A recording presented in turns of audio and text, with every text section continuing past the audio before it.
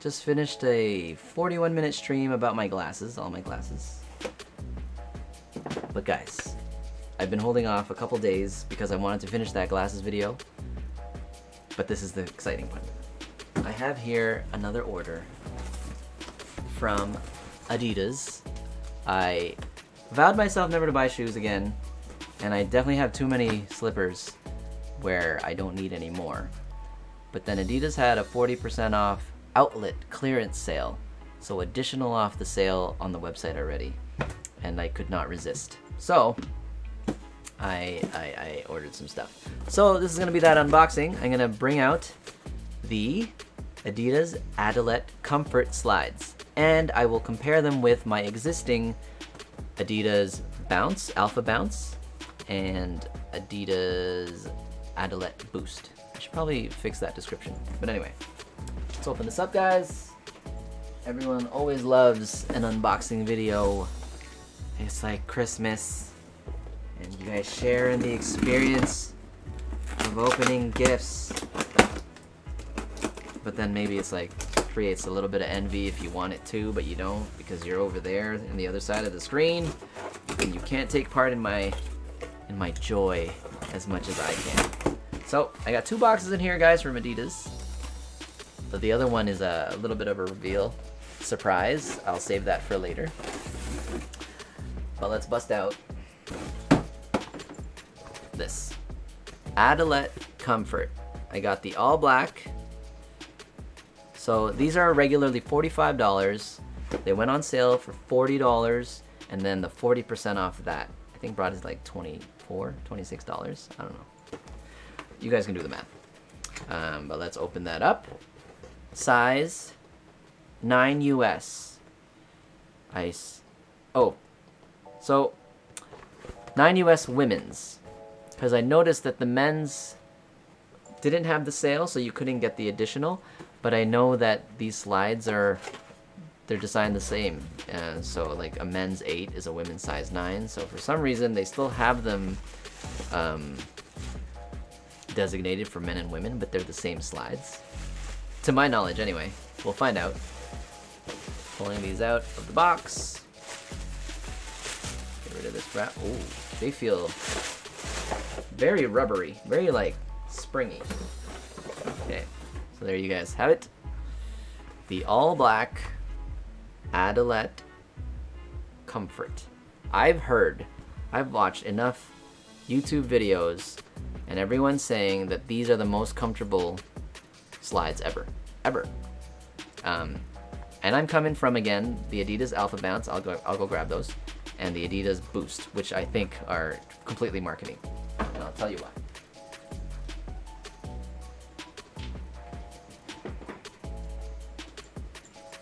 Alright guys, so a while ago I showed this in another video, but this is the Super Cloud, I think it's called.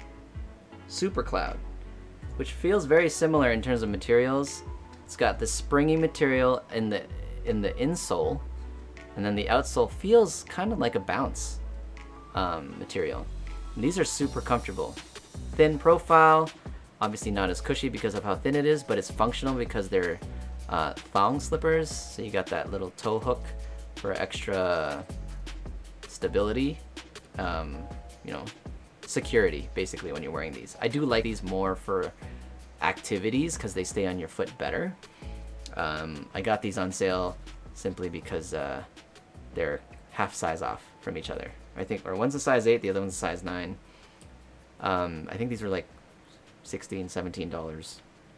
I wish they were the same size though. This would have been great. Anyway, I went from that and I graduated finally to when the AlphaBounce went on sale. And these, you have these guys. So you have a thick, high outsole, and then you have the springy bounce material. I don't know if the bounce is actually the insole or the outside. I feel like the bounce itself is this huge outsole, and this springiness is the same material, I'm pretty sure, that you can find in the Comfort. Same springiness, and the same springiness in the Super Cloud. Okay, maybe the Super Cloud's a little older, so it's a bit more firm. But yeah, these for sure, I will say, are super comfortable. I'm about to try these comforts. I haven't tried them yet, but this ultimate comfort, because you know what I bought for my birthday just a month ago? I tried the Boost, Adilette Boost. They look sweet, they look amazing, but when you put them on, I don't know if you've ever tried Ultra Boost and compared it with Pure Boost. It's kind of like that sensation, but these Boost slides, it's not that same kind of cush springiness that you would get from an Ultra Boost. And it's the same feeling if you have a Pure Boost versus an Ultra Boost. You have the cool looking Boost material there, and it's thick, but if you notice, there's a little dip into that sole, so it actually, you're standing in thinner and even less boost in the middle. Just kind of hugs the outside for like a rocky feel to keep you secure inside. And then you have this footbed that's kind of stiffer material too.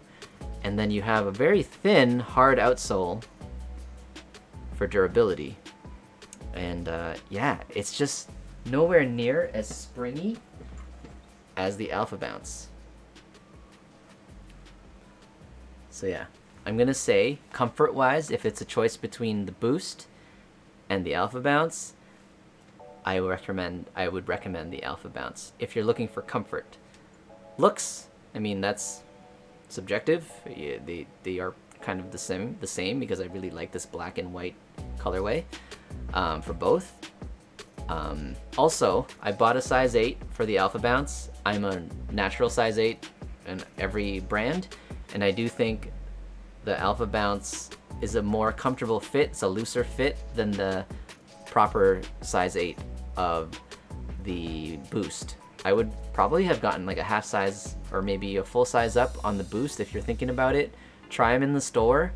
I'm okay, like especially if I'm not wearing any socks, they sit fine, but you can definitely tell from like where my foot is, I got more clearance from the edges when I wear this size 8 AlphaBounce versus this size 8 Boost. All right, I'm gonna try on now these comforts.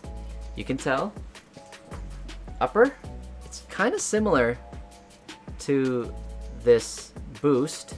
What you're paying for, guys, in the Boost is materials. Not quite, maybe there's some tech in there too, but this is leather. Leather with like a accent on the stripes is rubber, but the actual strap itself is a nice leather. And then you got the Boost. Here on the comfort, looks similar, but this is all rubber, this part. And then you have, looks like, I think there's a liner of like a harder rubber around this comfort bouncy material, which again, what I suspect is the same thin layer on top of the AlphaBounce. All right, I'm putting them on. I got the size 9 women's. I don't know, you're probably not gonna see that, guys, but this is not a great way of doing this video. Forgive me. Okay. There are no pressure points. You do feel, I have flat feet, so I do feel the slight lift in the arch, but I'd say in terms of that arch lift, I feel it most in the Boost. And then I'm gonna try on the AlphaBounce again. You guys are just looking at my chest. Okay, guys, here it is. Moment of truth. Which one should you buy? Because right now I have the AlphaBounce in my right foot. You can see the clearance there. I have the new Adilette Comfort on my left foot. I'm gonna switch it out, and now I'm wearing the Boost on my left foot. You can guys see clearance-wise there too. Still an okay fit, but guys, the AlphaBounce wins. I don't know what it is. The springiness material. Putting the springy material on top of the bounce sole, this is all bounce, gives me more of a springy, responsive comfort feel. Okay? I'll use those words. It's responsive, It's bouncy, it's called Bounce, but it's comfortable. There's no pressure points on this footbed. Also, there's a slight lift in that arch, but it's not noticeable. And I don't know, maybe it's something to do with these like little rivets or grooves that they've incorporated into the sole for breathability or whatever it is. It sits really comfortable. My foot sits really comfortable in the AlphaBounce. When putting on the Adilette Comfort, the word that I can think of is damp. It just feels damp. Like if you were, imagine AlphaBounce is almost like if you were to imagine how it would feel to like run and skip along a cloud. That's what AlphaBounce feels like.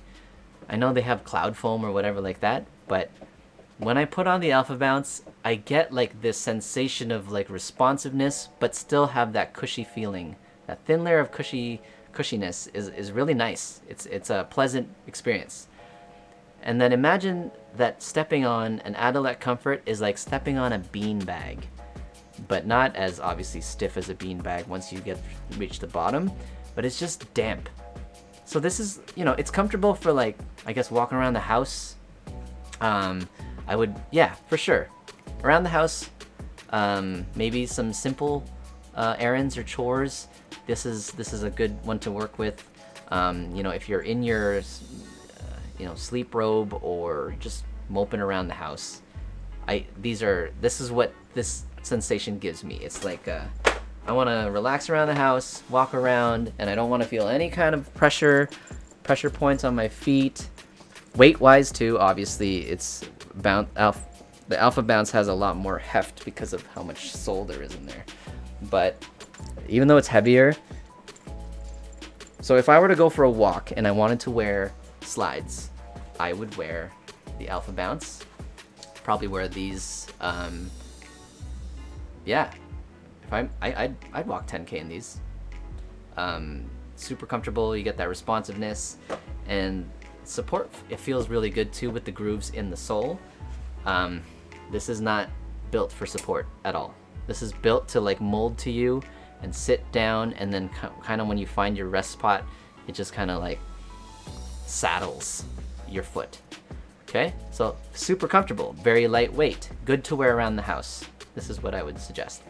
Now, so where does the boost sit? I would wear these if I wanted more stability and structure, which is weird when you think about boost, because you usually think boost is too, when it's exposed boost like this, you don't get that structure and that, you don't get that support, because it's just, you would think soft cushion everywhere, but because of the way this was designed, where there's like that slope down into the sole, your foot actually stays better in there, and I feel there's even better lateral support on a slide. So let's say you wanted to go out and play ball, but you didn't want to wear full out socks and shoes. I would wear these to shoot around in, because I could still feel like I could cross and cut a little bit on these shoes. They're lower to the ground, again, because of the groove there. And there's like less material between your foot and the ground compared to an AlphaBounce, which almost feels like you're on a platform. I wouldn't want to play ball in these because I feel like I'd roll my ankle, even just like running around sideways. Any kind of lateral movement, this feels a little unstable that way laterally, but I would definitely walk a lot farther and more comfortable in the AlphaBounce. Guys, this isn't like some crazy, super nice on feet video about all these different slides for the style purposes. This is purely on comfort and feel, obviously based on my own personal perspective. It could be subjective to other people. A lot of people online have recommended the Adilette Comfort as the most comfortable, and I can understand why they would say that. It's got that dampening feel, like any kind of shock or whatever is just going to be absorbed by this material. It's all that material. Look how thick that is. It does droop in a little bit in the middle, but if you want that same material on top of a responsive cushion system like the Bounce. I'm a light guy, I'm only 145 pounds. Your mileage may vary if you're a heavier person. Maybe Bounce reacts differently to heavier people, but I could walk a much farther distance wearing the AlphaBounce. And again, for performance, if you want to play ball, any kind of lateral movement and stability, premium would be wearing the Boost. So there you guys have it. If you have questions, leave them in the comments below. I'd be happy to answer them. I am a bit of a sneakerhead, but I wear all my shoes and I only buy them when they're on sale and they're on a good deal. Having said that, let's open that other Adidas box. Reveal the other thing that I bought. Last December, I told myself I would never buy shoes again because I went to an Adidas warehouse sale. I bought 5 pairs of shoes. Each of them were only like $30, $35, and they all retailed for $120 and up. And then Adidas had this sale. You guys, I don't know if you've seen my other shoe videos, but I am a huge fan of Boost, Ultra Boost per se, and laceless. I don't like tying laces, and even if my shoes have laces, I tie them in a way where I don't have to redo them all the time. So they slip on and off. So I love laceless. I wish all shoes would be laceless. This is why I invested in these shoes. The Predator 20.1 TR for training. Size 8 men's. Size 8. Size 8. Okay. These are not Ultra Boost. I feel like I'm gonna feel that once I put them on. I feel like I might be just as let down as I was with the Adilette Boost slides. But I mean, you guys gotta see this profile. I'm gonna say it, it's sexy. All right, there you go. This is the Adidas Predator 20.1. Sock-like, laceless upper, prime knit. It says Predator there. I don't really like that word, you know, but whatever. But you got the Pure Boost sole. It's not Ultra Boost. I'm gonna find out how that feels. And even the outsole itself, it's not Continental rubber. It's just whatever their standard outsole black rubber is. Probably Adiprene or something like that, but it doesn't say. And the insole, let's see what the, is there an insole? There is no insole. It doesn't look like how it would look inside a Pure Boost, which is what inside a Pure Boost looks like is what that looks like. But it's the same foam. It's not Ultra Boost. I'm gonna try these on, guys. You're not gonna get a nice on feet look. Forgive me. If you do, ask. Like, comment below and I will make a video of just putting them on feet. You can, any of these shoes that you've seen in my videos, if you want anything on feet, just let me know in the comments. But guys, look at, oh my gosh, look how sexy these shoes look. That's so sexy. I'm not sure I'm gonna like the ankle. These were considered soccer shoes, but I would not play soccer in these. I would not kick a ball with Boost like that. All right, I'm gonna try them on. I'm just gonna try them on. Slide them on. Oh, there's a padding inside. I should pull those out. All right. Okay. I got a size 8. I am okay. The other one doesn't have padding. It's weird. Okay. All right, guys. I'm gonna lift my foot up. Look at that. That's sexy. Red on the other side. I've got ankle socks on. Or not even. They're like no-show socks. Okay. Okay, so having Ultra Boosts, the Prime Knit doesn't quite hug my foot the same as Ultra Boost. I have laceless Ultra Boost. I've tried cageless Ultra Boost. I have all-terrain Ultra Boost. And I have some Boost shoes, basketball shoes as well. So these are very snug around the toe box, where you feel it. I feel it on top of my toes. There's extra, I guess, thicker material above the toe box here. So I guess because it's made for you to kick a ball because it's considered soccer. I feel it when I run my fingers along the top of this upper here, especially on the toe box. There's like rubber, I don't know, details. You can see that with the reflection all the way around the shoe. And I think that's for contact with a soccer ball, for feel and grip. You can see that reflection all the way around. It's only on the rubber pieces that you get that reflection, right? The inner here, it's all around there too. Hold on, let me get that angle. Right there, you can see it all there.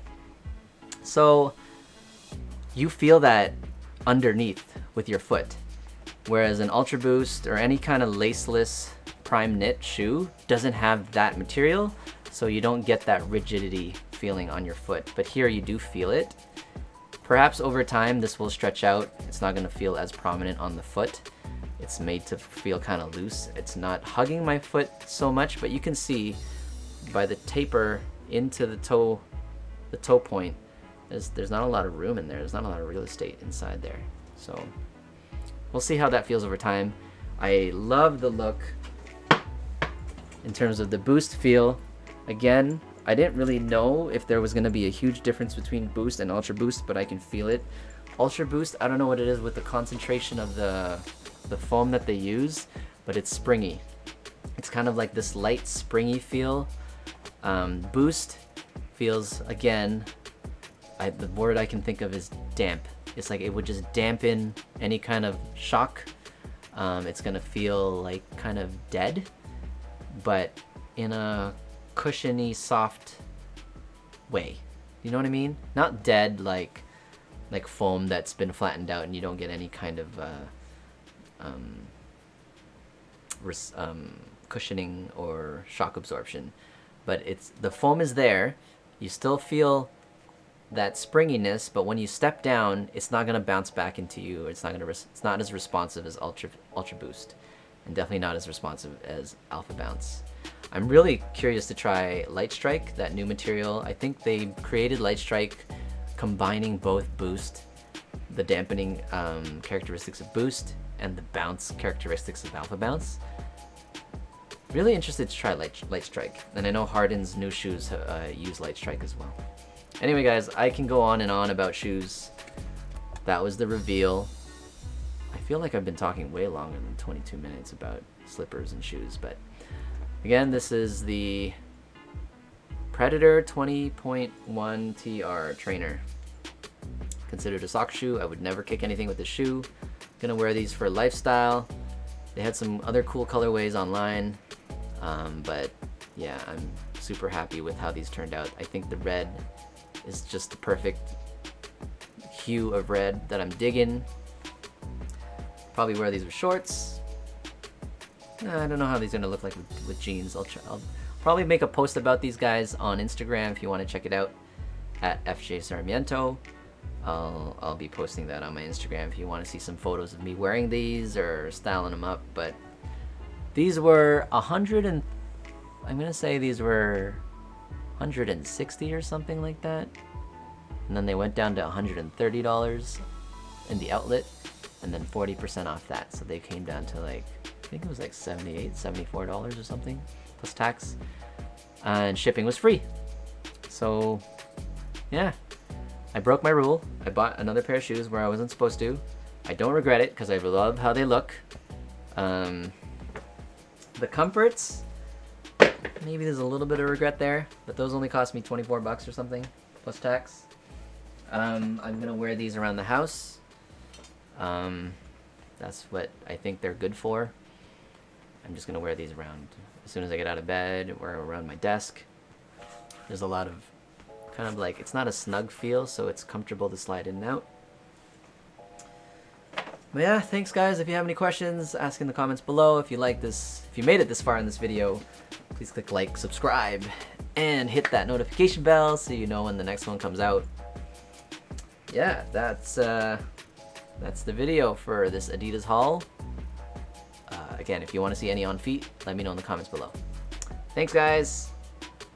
25 minutes in 2 seconds. Bye.